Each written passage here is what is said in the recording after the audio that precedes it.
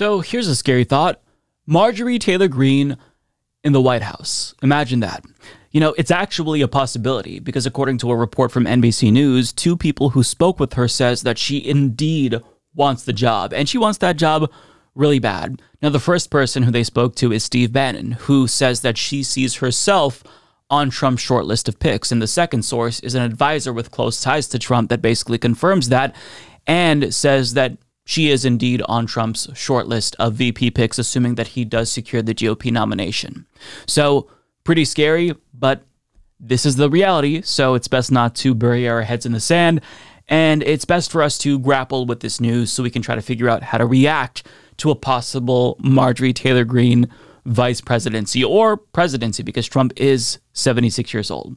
But either way, let's get to the article here. So NBC News reports, a second source who has advised Greene said her whole vision is to be vice president. The source, who has ties to Trump but spoke on the condition of anonymity to describe private conversations, said he also believes Greene would be on Trump's shortlist. That goal is at the heart of Greene's recent efforts to rebrand herself as a politician who can stand astride the divide between the party's hardliners and its establishment wing, the sources told NBC News. It also helps explain why she threw herself into helping elect Representative Kevin McCarthy for Speaker of the House after the midterm election and took assignments on 2 committees, Homeland Security and Oversight and Accountability, where she can participate in high-profile investigations of President Joe Biden's administration. McCarthy also tapped her to be part of the panel investigating how the government handled the COVID-19 pandemic. Her push for McCarthy alienated some of her allies in the House Freedom Caucus and like-minded conservative activists, but that was a calculated risk, according to Bannon. Now, the fact that she's actively campaigning for the role isn't necessarily that surprising considering the response that she gave back in August when she was asked about the prospect of becoming Trump's VP. As people are starting to look forward to 2024, I think there's consensus, mostly among our audience anyway, and with most of the people that I've spoken with here, that Donald Trump needs to be the nominee, and anybody else is sort of a distraction at this point. At least that's what I'm hearing from people. But that I hear the words MTG mentioned a lot. Hello. As somebody who'd be a great running mate for Donald Trump. I just wonder what you do with that. Well, you know what? I think if he asked me, I would definitely give that some strong consideration. I love President Trump. I never hide that fact. I think he's wonderful. I have a great relationship with him. I talk to him frequently. I'm so thankful for him and his family, as we all are. And I defend him all the time. I swear I would fight for that man because he fought for us, and that's the kind of president we need back. And if he were to ask me, of course, I would be honored. So we went from, well, I guess if he asked me, teehee, I'd have to accept the job. I'd be obliged to do it out of a sense of duty for my country, to, yeah, I definitely want it. In fact, I'm jockeying for this position and trying to influence him to pick me.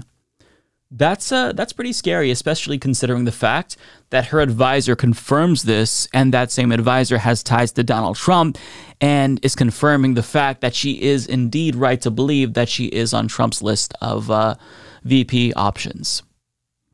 Now, listen, this is all assuming Trump wins the GOP nomination, right? Now, at this point in time, it's still early, but he seems poised to win. He's certainly the favorite at this moment. Now, he will still have to compete for the GOP's nomination, obviously, and whether or not DeSantis can actually beat him or someone else, that's still up for debate. But just look at these polls. This is courtesy of Real Clear Politics.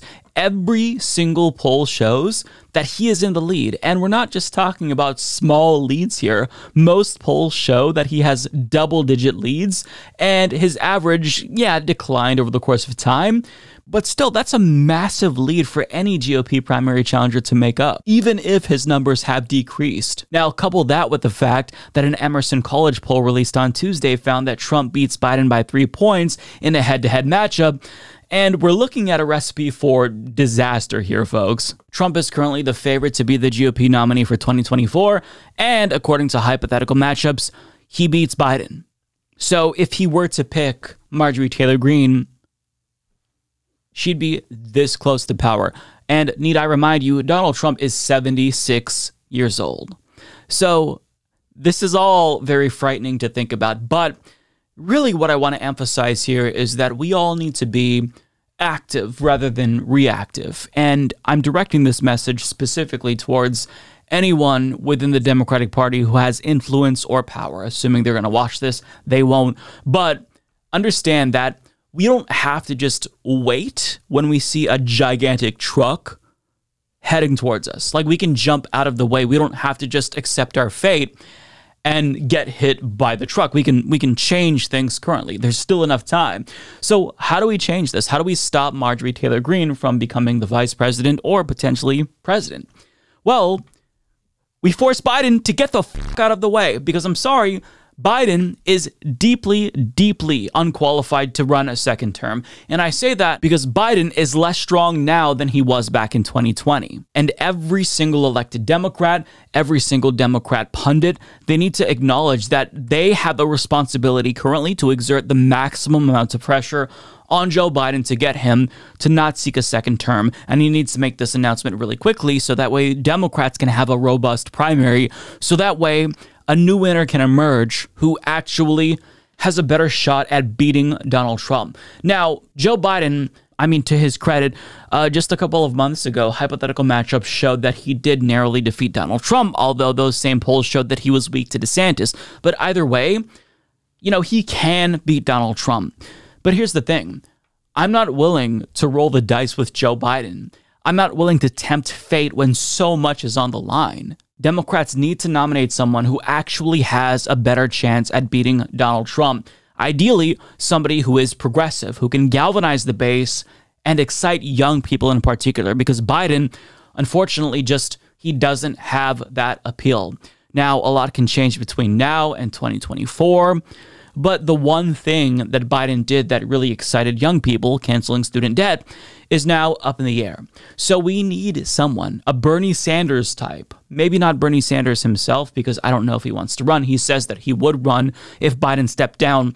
But somebody with progressive bona fides who is willing to fight, willing to pass policies and not just bow to his own party, not just bow to special interests. And I know that I'm asking for a lot here, but that's what we need if we truly want to stop fascism and a Marjorie Taylor Greene presidency potentially. And a lot of this comes down to normie Democrats and who they choose and whether or not they'll once again fall for the propaganda that props up really crusty old establishment Democrats like Joe Biden. Now, electability was the core argument that resonated with normie Democrats back in 2020, and it got a lot of them to vote for Biden over Sanders, even if they agreed with Bernie Sanders' policies more than Joe Biden's policies. So if they're consistent, they need to acknowledge that we are tempting fate here by going with Biden again.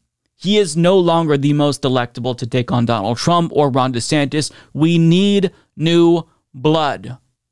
But I say that knowing that normie Democrats aren't going to have a choice if Biden decides to run again, because a primary challenge to an incumbent president, I mean, I absolutely will support those primary challengers. Marianne Williamson seems like she's going to step up to the plate, but it's going to be really, really difficult for her to beat Joe Biden, for anyone to beat Joe Biden.